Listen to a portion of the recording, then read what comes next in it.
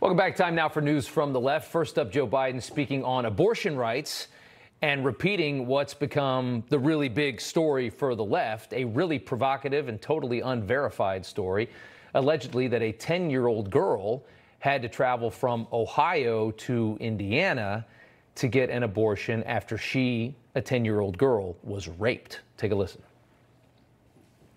A 10-year-old girl was a rape victim in Ohio, 10 years old. And she was forced to have to travel out of the state to Indiana to seek to terminate the presidency and maybe save her life. That's last part is my judgment. 10 years old. 10 years old. It's a horrific story if it's true. It is a horrific story if it's true. The question is whether or not it's true, or is it just a great way to get people to run and vote in the next election, which, let's be honest, that's all these people care about.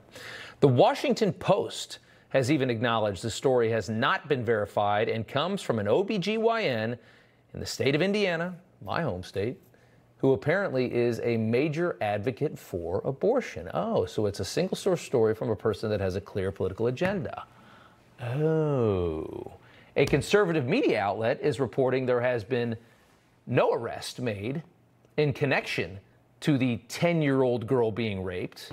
Usually when 10-year-old girls get raped, there's a lot of activity and, they work pretty hard to find the guy.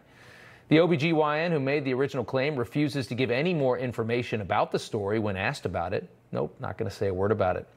Interestingly enough, even though I should say, not to protect the victim, but won't say anything about it even though the rapist is still out there? Bit odd. Interestingly enough, Roe versus Wade, based on a lie. A lady that said she was gang raped and it never happened. And that gave us 50 years of precedent in this country. Isn't that crazy?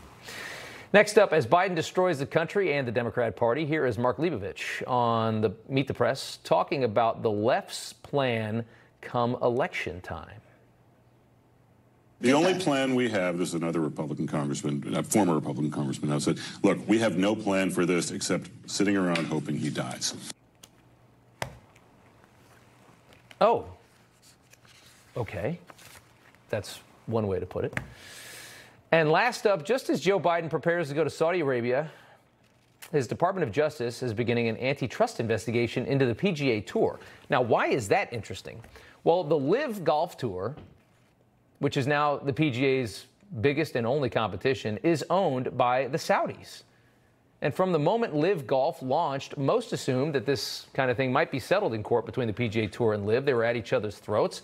It's been very hectic, to say the least. I know a lot of you pay attention to golf. You've seen this go down.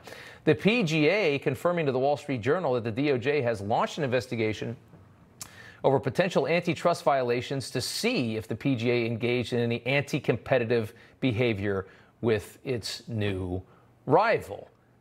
Okay, well, they do this right as Joe Biden is getting ready to leave and go to Saudi Arabia, a very convenient investigation into the PGA Tour, a very convenient investigation for the Saudis.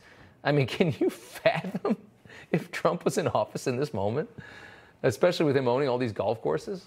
I mean, the explosion from your television set would be unbelievable. It'd be Trump going against American business to help the evil Saudis who planned 9/11. I mean, you could just see MSNBC and CNN on fire over the story all day long. But who's surprised at this point?